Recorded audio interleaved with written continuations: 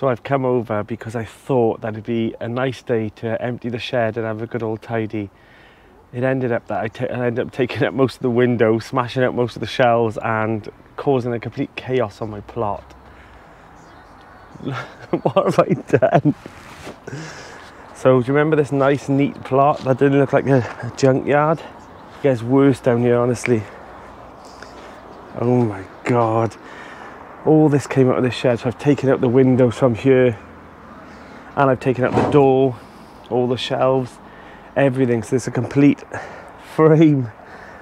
So the plan is that I'm going to put shelves across this way, and I'm going to put double doors here.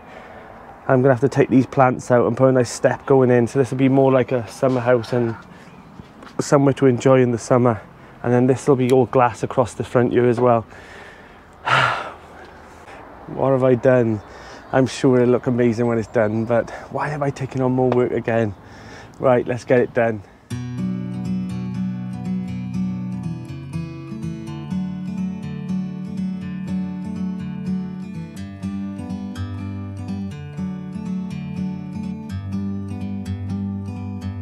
Like a bird on a tree,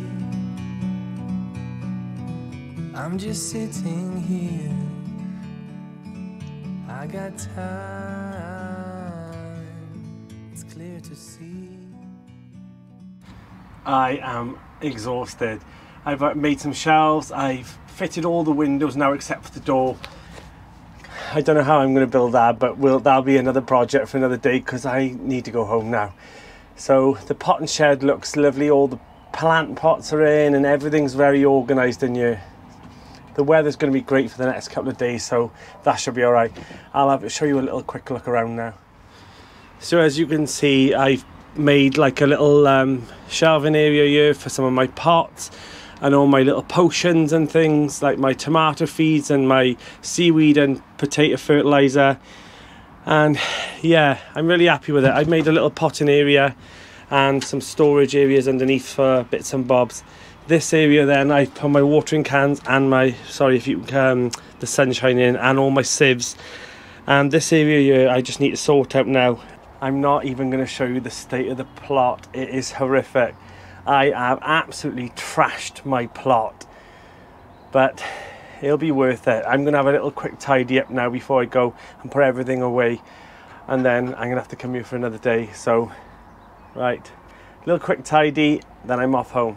Good morning. It is a glorious day again today. The sun is beaming.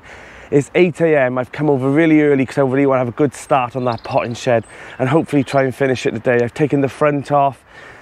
It's looking okay. It's okay, but the plot at the bottom needs a really good sort out because I've pulled everything out of the sheds to reorganise back in so everything's in the right sheds, tools in one shed, all the potting things in the other. Let's just get that done. From up here, the world seems small. We can sit together.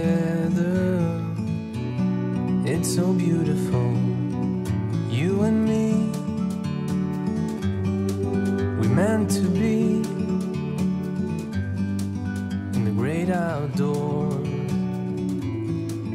forever free.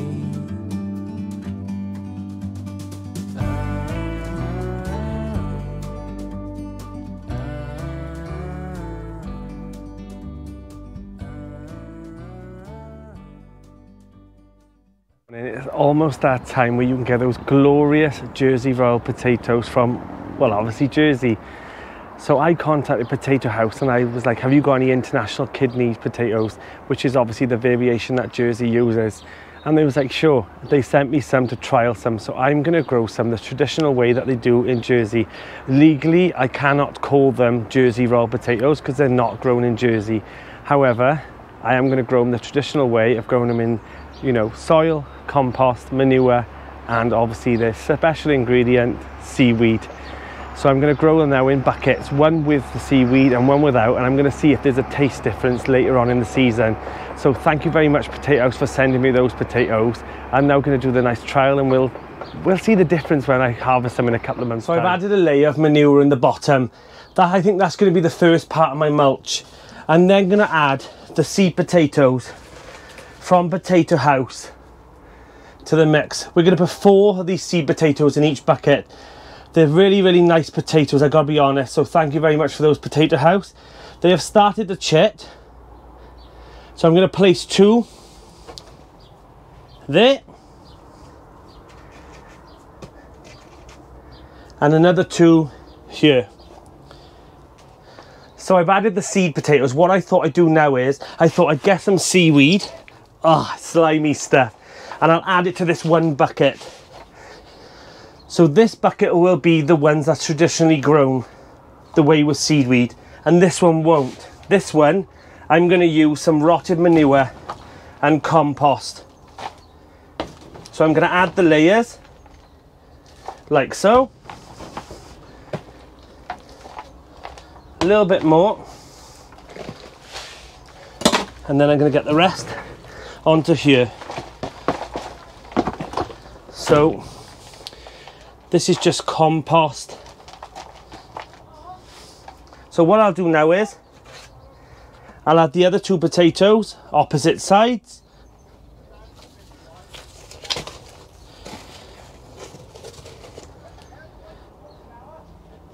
Like so. Now I'll add the remainder on of soil. And on this one, I'm going to use the rest of the seaweed. So this one has been fertilised with seaweed, mulched on the top with seaweed, and this one has had nothing. I'll label them up. I've not added any feed in this one. I figured that I would just use manure and seaweed so that it's got a fair trial, rather than me adding feed to this one and this could have a better harvest and better taste. So I'm now going to label them International Kidneys.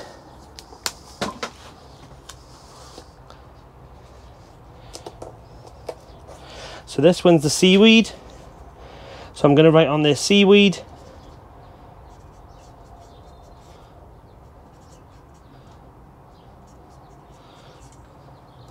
And the date. And the same on this one.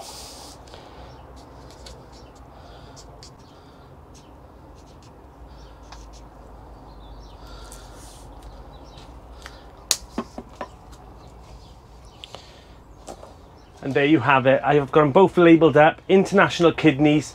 These ones are mulched in seaweed and compost, and this one is just in compost. And hopefully in a few weeks time when I harvest them, the one with the seaweed will have a better taste. And if that's the case, I will always grow them this way. I'll pop a link in the description for Potato House. Go take a look at the array of potatoes that they've got on offer this year. It's an amazing selection, and I gotta be honest, I was so excited when I seen that they had International Kidneys. You can't get them anywhere else, to be honest. I tried so many places, so there's nothing better than growing some fresh potatoes, digging them out of the ground or in a bucket and boiling them and put them straight on your plate in the summer for salads. I can't wait. I've had a good tidy up here today. I've moved a few things around and just had a good sort out. I still haven't finished the potting shed. I need to make some double doors for the front. So I just think that's going to be a good day's work, but I've just battled through the day of planting and getting things out and just giving it a good old tidy. I'll show you from the top. So as you can see, the daffodils are still in full bloom. The garlic's looking lovely, and my spring cabbages, I'm so excited to try them as well. These beds now are completely empty, mulched, fed, compost. These are ready for my cabbages, and I'm not sure where I'm putting this one yet. Brought the onions out from inside the greenhouse because now they're all ready just to carry on. These ones have springed up and they're just bulbing up already. The shallots over in the corner, the same thing. I've had to give the garlic a feed because it was starting to show little bits of yellow and stuff and on the tips. So the best thing for that is, like, you know, some chicken manure pellets or like a seaweed feed. So I've given it both. As you can see, all the way across the front, I've got a lot of my potato buckets out now. They are my first and second early potatoes. And in the greenhouse, it is looking lovely. My summer cabbages are looking lovely. I've still got some potatoes all chitting, and my shallots and my extra onion sets, spinach, radishes, kales, broccolis, you name it, is all growing in here now. The strawberries already, after showing you the other day, they're already flowering up. So I'm already getting some lovely little strawberry flowers. So a nice spring harvest for me. Down the bottom, I need to sort this area out.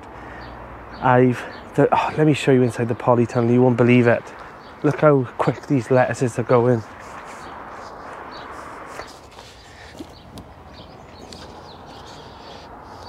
Already they're growing, so a couple of weeks and I'll be having some nice salads. So I've still got a pile more to plant out.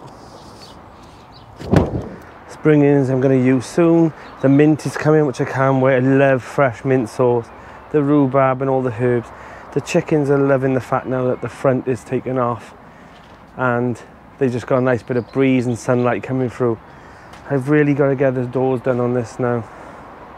So I'm hoping I can build some nice French doors there. I've put a step in, so I've had to sacrifice the plants and put them in pots. I hope they come.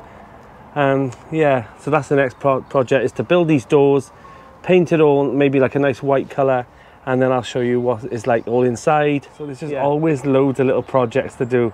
Look at the sun. Honestly, you'd think you were in Spain today. It's been absolutely delightful just to come over. I've spent the last 2 days of my days off, both over here, just potching around and doing loads of little jobs. Right, I'm going to head home, so thanks again for watching, guys, and take care.